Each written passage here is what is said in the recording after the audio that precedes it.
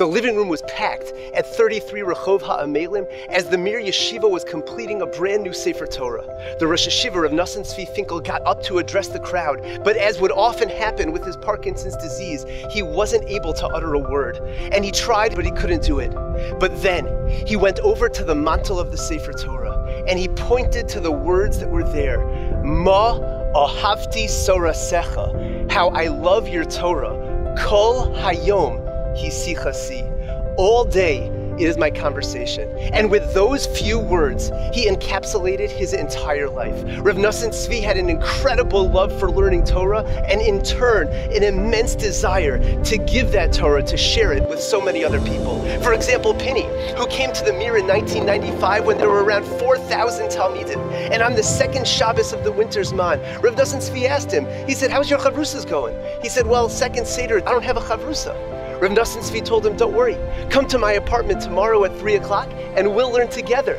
Well, the next day they learned from 3 o'clock till 6 o'clock, and then it continued the next day and the next day, all the way until Rosh Chodesh Nisan. It's estimated that he had around 80 chavrusas per week.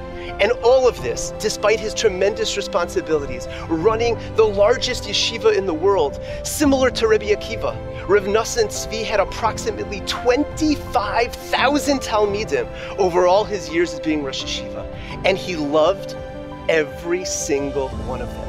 He created a chabura in the Mir for guys who did not do well in any other yeshiva, many of which were on the verge of leaving Yiddishkeit altogether.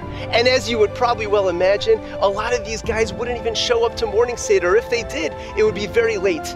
And a fellow came over to Rav Nosson Tzvi and he said, listen, these seats are empty most of the morning. Is it possible that other guys can sit there at least until those Bachrim come? And Rav Nosson Tzvi looked at him and he said, listen, what am I going to respond to a father that calls me up and says my son was just about to start getting into learning, but then he came in the Beis Medrash and he saw somebody in his seat, so he left. And Rav Nosson Tzvi pointed to himself and he said, I am their father. And with all the love that he gave and all of his immense responsibilities, his love for learning Torah was something that never left Rav Nosson Tzvi. His great uncle Rav Lezer Yudel had told him that if you want to become a great Gadol b'Torah, you need to commit yourself to learning for 12 hours a day, which is something that he kept up for so many years. His son would say that over a typical Shabbos, he would spend around 17 hours learning. Bein Hazmanim would come and he was free of other responsibilities. He would spend all day in uninterrupted learning. Rav Nosson Tzvi considered that to be his ultimate vacation.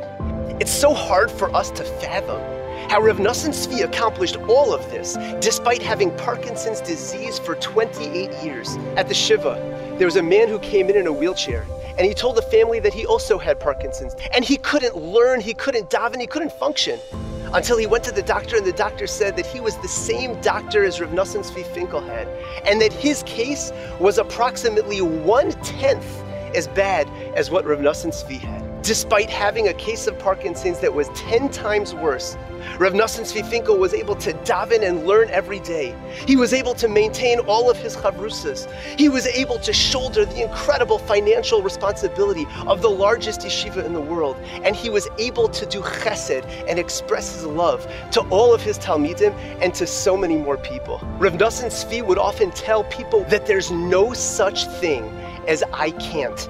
And unfortunately, the 11th of Cheshvan, 5772, Rav Nosson Tzvi Finkel passed away, and over 100,000 people packed the streets of Yerushalayim to escort him to Har Menuchos, to his final resting place. On that day, the world recognized that Rav Nosson Tzvi Finkel was the ultimate role model, a person who, despite Parkinson's disease, was able to accomplish so much more than many people with healthy bodies put together.